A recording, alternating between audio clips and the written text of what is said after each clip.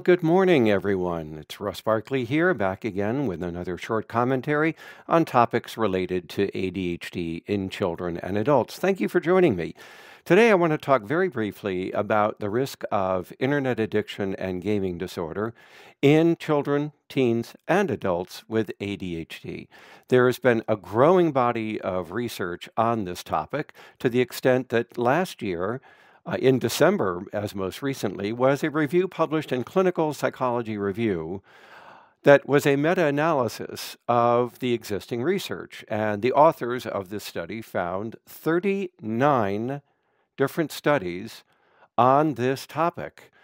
So very important, and we can see that there's a growing body of evidence primarily coming out of Asia, but also some of the studies were done in Italy, several done here in the United States. And it appears to suggest that this is a universal problem that is linked to ADHD. Now, in this particular review, along with some of the other studies I looked at, it appears that the risk of internet addiction generally, and specifically gaming disorder, is somewhere between a low of 17% in some of the early studies to as high as 49% in some of the studies coming out of Europe and Asia. So averaging about 30 to 35%. So about 1 in 3 people with ADHD, particularly teens, appears to be at risk for internet addiction, and more specifically, for gaming disorder itself. Now, what do we mean by addiction and disorder? What we mean is that there is a persistent engagement in these activities, in the use of the internet, and specifically with gaming, that is to such an extent that it interferes with the individual's daily adaptive functioning, with the responsibilities that they're supposed to be doing. Moreover, when efforts are done to try to get the individual to withdraw from the use of the internet or playing games, one sees what we see in people with addictions, and that is that there's irritability, there may be aggressiveness, there's certainly oppositionality and resistance to giving up the activity or even reducing the activity. It may begin to interfere with things such as sleeping and eating. We may find a great deal of conflict in the individual's life between them and others who are trying to get them to be more responsible. So all of the signs that we see, this sort of need for and engagement in to excess of use of the internet, appears to be at high risk in people with ADHD. Now, what these reviews indicate is that both the inattention and the hyperactive impulsive symptoms are predictive of these problems, but especially it is the dimension of inattention, which you know is largely executive functioning, that is most predictive of this. So degree of inattention is predicting degree of risk for these particular disorders. In addition, however, impulsivity is also to some extent related to risk for internet addiction and gaming disorder. This is a study that found in China among college students, internet addiction was as high as 49%. And all of the symptoms of ADHD were predictive of risk, but again, specifically, it was the inattention dimension.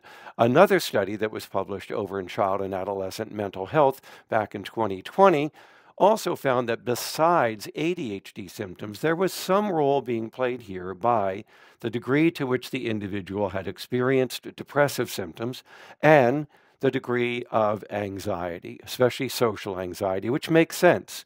The more depressed you are, the more socially anxious you are, the more likely you are to interact with others in a safe place, such as on the internet, without personal engagement with these individuals. And many people find that to be a more secure form of engaging with others than would be the case in direct interactions with other people. And then finally, a recent study that was published over in the Research and Developmental Disabilities last year showed that it wasn't just the inattention dimension of ADHD, but this second attention disorder that I talk about on my channel, sluggish cognitive tempo, or what more recently we have renamed as cognitive disengagement syndrome, was also predictive of these risks for internet addiction and gaming disorder, and especially the aspect of daydreaming and mind wandering, but especially daydreaming, was linked to this beyond just ADHD. So it looks like both attention disorders are elevating the risk for problems with the internet and with gaming.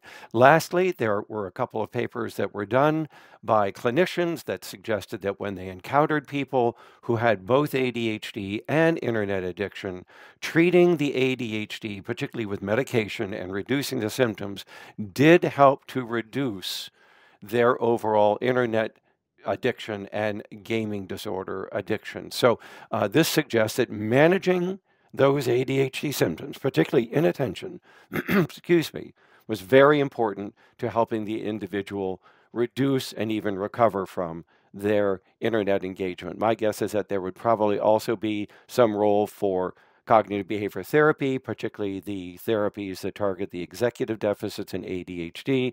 That might be beneficial here as well, but we don't know that. There's no research suggesting that at this time. So there you have it.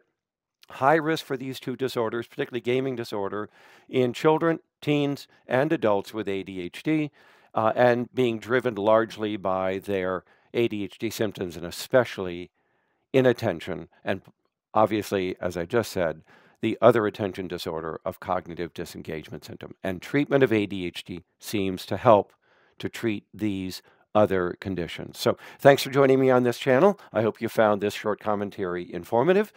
Please recommend us to others who might have an interest in ADHD, and thank you for joining me on this channel and for subscribing. And if you haven't done that, hit the subscribe button as well. So I'll see you later this week with some more research and reviews on the weekend. And again, thanks so much for watching this channel. Be well, everybody.